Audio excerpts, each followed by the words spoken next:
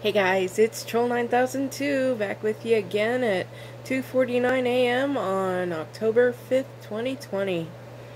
I had a pretty rocky week. I don't want to talk about it. I just want to get to the story today. It's called Did You Know About Glasses? It was a dark, cold, rainy day.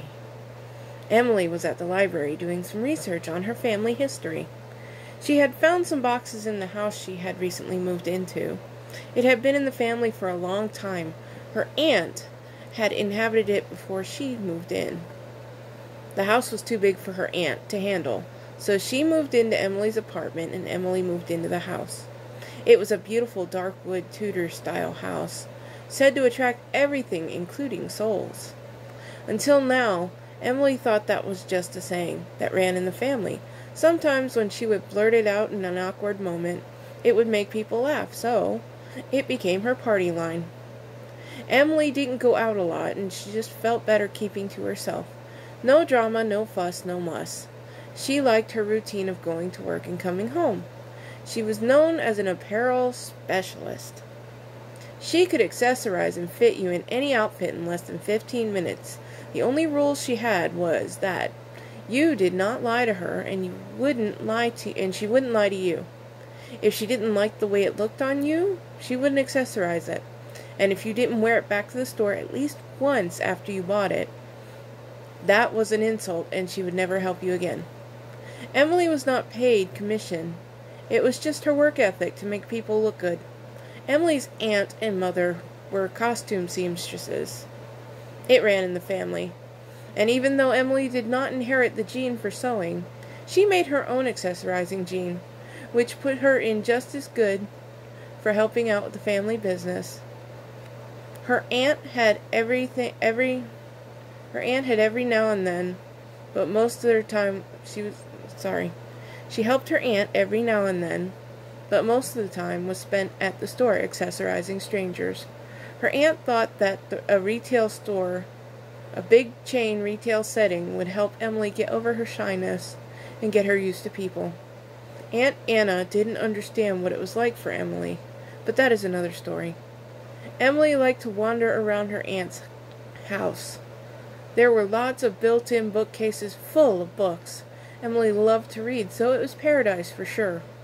Lots of benches in front of windows to sit and look out or sit and read books, or just for a day to sit out and be lonely. Emily liked days like that when she was alone. It would drive some people crazy, but it was her thing. The books in the house were older than anything in the town's library, and there were no volumes of encyclopedias at all. That is the only reason Emily had to go to the library. She was hoping one day the local thrift store would get in a whole set of encyclopedias. That way she would no longer have to go out to the library. No luck in the past 4 years, but Emily remained hopeful that one day it would happen. Finally, after hours of not finding what she was looking for at the library, Emily gave up, and she came back out to the house to settle in for the afternoon/evening.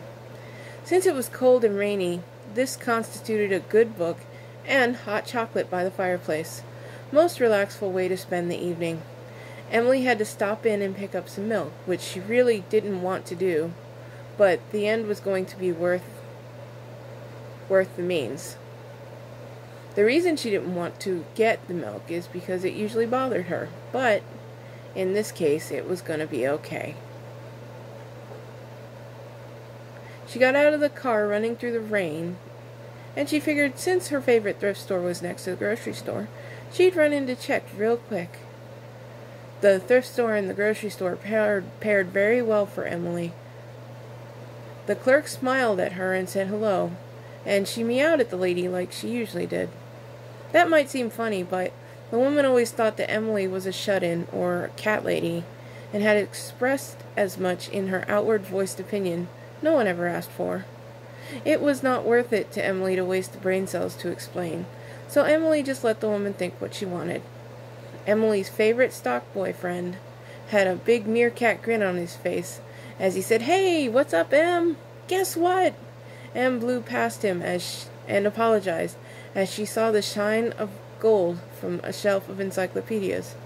She turned around and said, "Tyler, are they all there?" He said, "Every last volume." She jumped with glee and excitement. "Tyler!" The stock boy giggled in joy at Emily's reaction.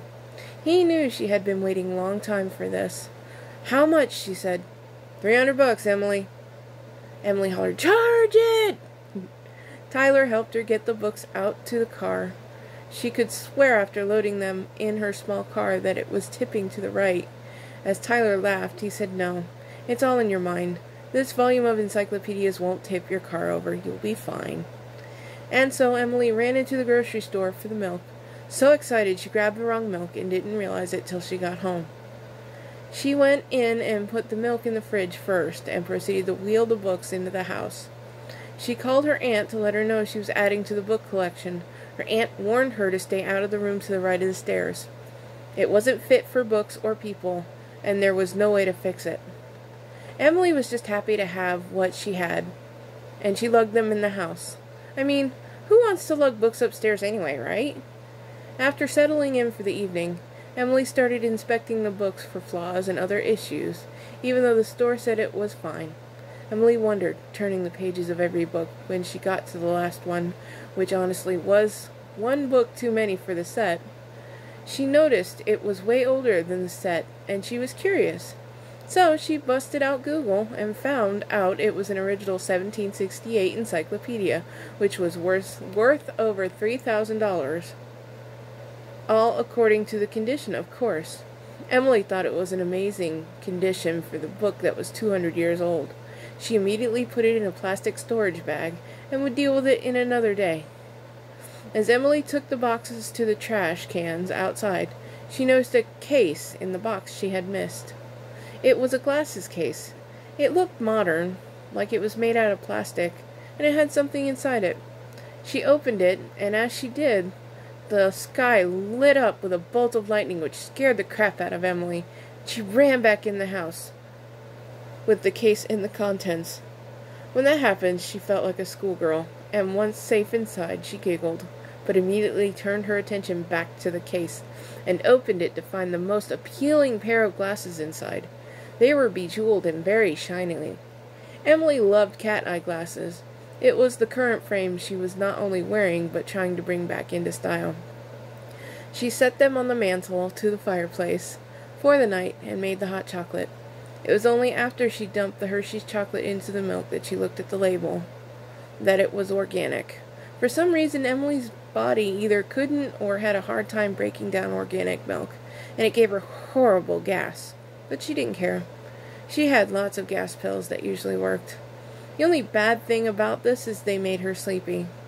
So she decided to proceed on and drink the hot chocolate. It was most divine, and she enjoyed every drop of it.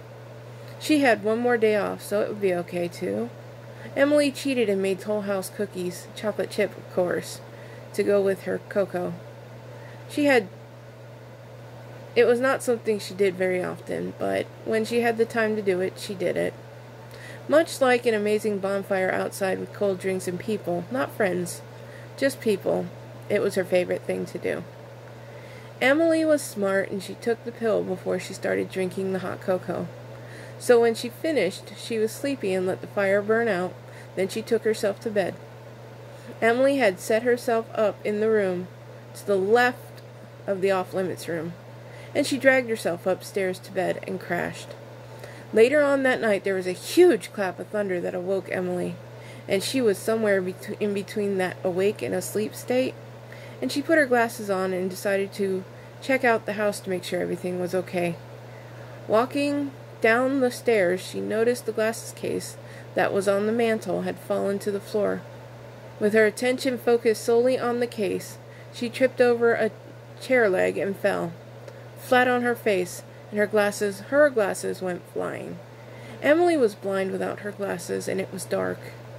As she was frantically flailing her arms around, trying to find her glasses, she found them, she put them on her face and opened her eyes, but still couldn't see. She gave up, figured it was all in her head, and went back upstairs. When she got to the top, she saw a green fluttering light around under the door of the room that was forbidden. Curious and still half asleep, she wandered on into the room and was awakened by the glorious sea of floating green orbs. Everywhere, Emily was amazed by the sight. She just laid on the floor and was just admiring what she was looking at. Kind of like stargazing, but inside. Emily felt so at home in the room, she fell back to sleep with no worry of the storm that was raging outside. By morning, everything was fine, and when Emily awoke again, all the green orbs were gone, and it was just another room in the house. Emily couldn't remember how she got in the room. No matter, she got up and got going. When she walked out of the room, she turned and walked right into the door. Smack! Ouch! Her glasses were on her face. What in the world? She felt her way to the bathroom. The glasses she put on were the ones that were in the case, the glasses case that was downstairs.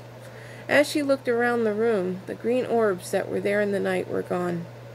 Emily called her aunt right away to inquire about the room. After about a 3-hour story and a lot of unbelievable details and coincidences, it turns out the floating orbs were souls. The gullible souls are lured out by the shiny stones in the winged part of the glasses. They were drawn out by the light of the person wearing them. So, the souls see the light, and they think it's time to go home, and they just fly over and are trapped into the stones. The only release is that room. Eventually, the souls will go through a soul straw portal and be catapulted back to their owners. On their own, no hexes or spells required. But they had to go back on their own time. Shakespeare once said, "The eyes were the windows to the soul." Now imagine if you saw a beautiful light with 4 souls. Wouldn't you want to hang out?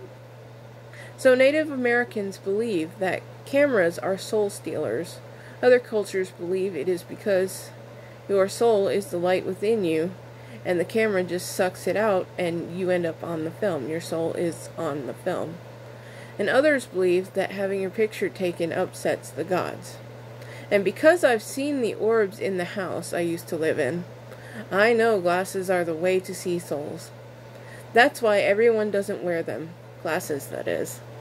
So the next time you make fun of somebody for wearing glasses, though I think on this channel we are all grown enough not to have to worry about it, just remember, it could be those glasses attracting your ever-curious soul into the shiny freedom in the gem or bling of the glasses.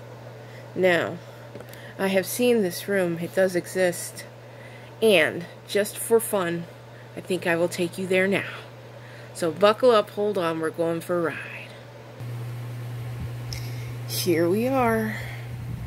It's the room with all the orbs and the souls. There have been some remodeling over the years, but people mostly stay out of the room.